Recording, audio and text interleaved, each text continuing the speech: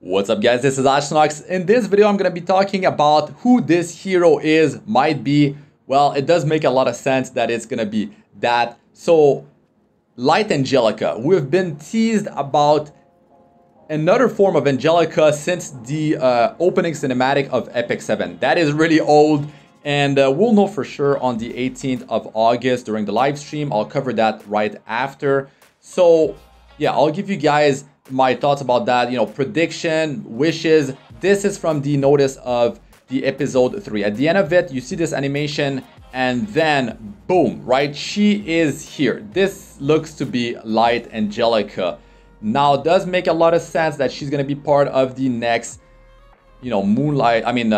Mystic Summon rotation, because after Closer Charles, a new 4-star Moonlight hero like Light Angelica does make a lot of sense. We are due for it, and this is during the opening cinematic. You can see right there Angelica like levitating, going up, and then wings opening up. So let me slow that down for you guys in a minute. Angelica is the High Priestess of the Holy Order of the Blue Cross. She is immortal from the look of it. Her appearance doesn't change, hasn't changed in a lot of years, and they are referring to her being maybe like 600 years old, if not more. So she had an incurable disease before, and the goddess Dishe, she gave her immortality, and she basically got her job as the High Priestess of the Holy Order of the Blue Cross. And then it's stopping the disease from killing her and also making her immortal, so her appearance doesn't change. Like in the Christmas event, Raz found a picture of Angelica, like a dated picture, and she looks the same, right? She looks the same, and there's also text about her incurable disease, and that's it. So what is this right here? There's the wings and all that. Could it just be a reference to immunity buff that she has on skill 3? Or could it be her, being like going into another form, a higher form that has more of Dishe's power? And yeah, it could be definitely that. It could refer to, like, maybe they delayed it for a really long time, this Light Angelica, right? Because in the story she talks a lot about retiring, and retiring would mean that she wouldn't have immortality anymore, which means she would die because of the disease. So it's kind of dark. It's pretty dark. Like she wants to retire and she's ready to just basically die. So that is definitely a weird one right there if she's referring to that, right? But yeah, that would be really nice. Light Angelica. Now, how to get her? To be honest, what my wishes would be is that, like, maybe there's a way to have a specialty change for Angelica. 4-star Ice Soul Weaver. If we could do that and maybe like retain Ice Angelica, because a lot of players have her build for different things. She's amazing in PvE content, Wyvern. She's definitely an amazing hero. Like, if there was a way to do a bunch of steps, do a bunch of grinding, let's say, and eventually unlock this Light Angelica, that definitely would be the best, because every player could get access to this Light Angelica. Now we have, the selection or OG Moonlight 5-star hero that you can get at the start. Well, not the start of the game, but later on. And that's really cool. Like, if you could get like Light Angelica, that definitely would sound like another power creep right there. But I think a lot of players would definitely like that, right? Let us know what you guys think about all that in the comment section.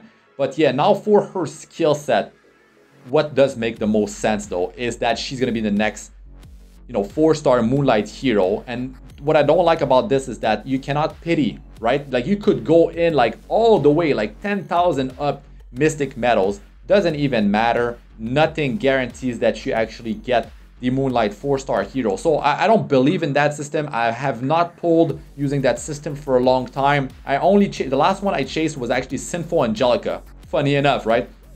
Sinful Angelica is amazing. I use her on account 1. I use her on account number 3. Definitely a lot of fun.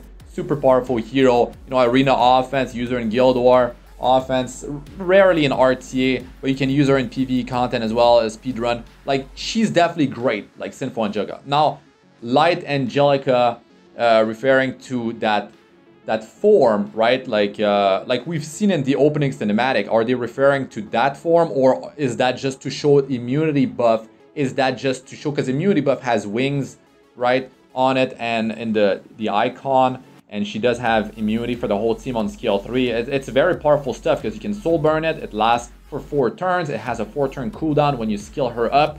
Like, that skill 3 is insanely powerful, right? Like in the Abyss especially, you can use your souls for that and just keep that immunity on the team. It's a beautiful thing. You can have, you know, Prophetic Candlestick on her, lowering her cooldowns by 1 turn, which means that you can cycle this stuff like really fast. The skill 3, the skill 2, an amazing hero.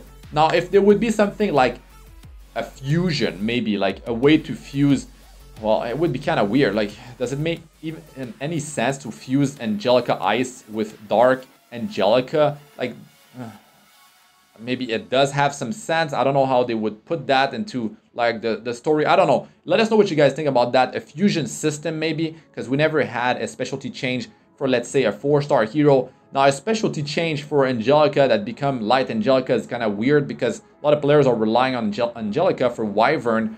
But if you could keep that Ice Angelica, and the requirement would just be to actually have Angelica, you know, because you get her for free, right? If you follow you do the missions, and then maybe the requirement is to have Ice Angelica like 5-star or 6-star or something like that.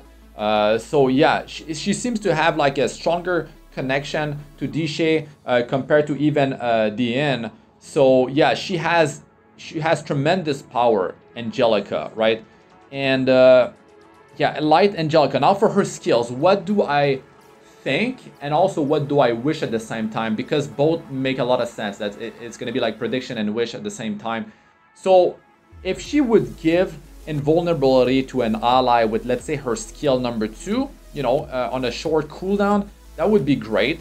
And if she could cleanse before doing that, that definitely would be a huge thing right there. You know, in the meta, in PvE, like there's so many things you could pull off with that. Actually, it sounds overpowered, and if you manual content in PvE content, even PvP, like there's some really insane stuff you could pull off because of that, right?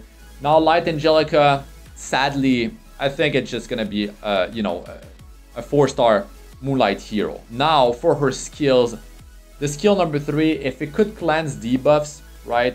Because I mean, she's most definitely going to be a Soul Weaver. My prediction is that she's going to be a Soul Weaver, and she's going to be light, and she's going to be from the Mystic, you know, rotation. That's my prediction.